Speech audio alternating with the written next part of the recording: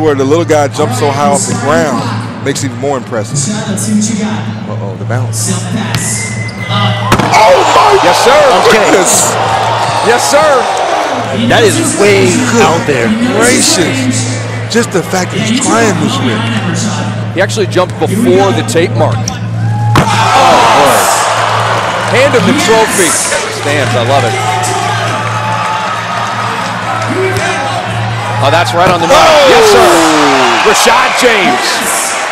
And a salute to the passer. Dotted line. This windmill. Can jump.